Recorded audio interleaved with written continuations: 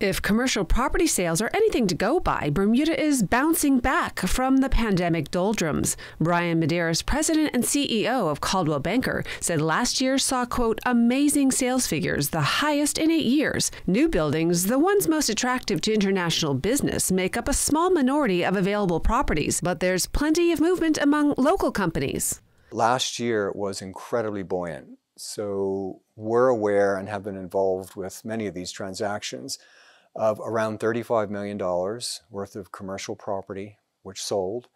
And that number for the year is significantly higher than the annual numbers for the 8 preceding years. So it was an amazing year.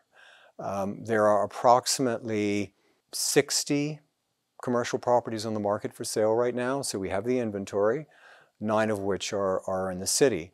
So who's buying? Much of the activity was accounted for by firms looking to expand or consolidate their operations. Mr. Madeiros says there has also been a lot of interest from overseas investors lured by the Economic Investment Certificate, which opens the door to Bermudian status to those who invest heavily. Well, we're finding small, medium-sized enterprises. Local companies are putting their hands up. They're looking to improve efficiencies in terms of their operational companies. They're looking to grow their operational companies. They're looking to house startups.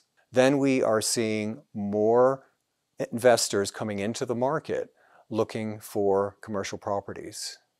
And if it's priced right and it gives an acceptable yield, we are definitely seeing an appetite in the local marketplace. The third group of buyers is an interesting one. Not so much the traditional developer. There isn't a lot of appetite right now from the local consortiums or the local developers.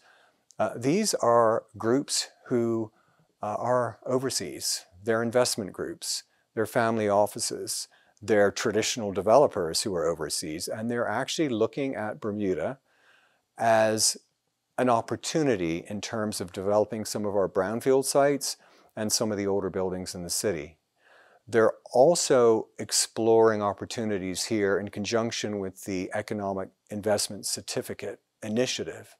We've seen quite a lot of that in the last 6 to 9 months. So I'm grinning because that is we're starting to see some momentum and some really, really serious buyers asking some great questions.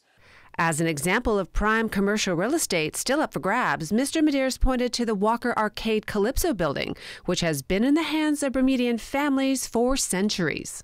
Well, they're looking at the larger sites. So Walker Arcade, for example, sits on 0.37 of an acre, about 38,000 square feet, practically fully let. These two properties have been in the same family structure since the early 1800s. So all of a sudden we're starting to see the economic means of production shift from these older families to newer groups.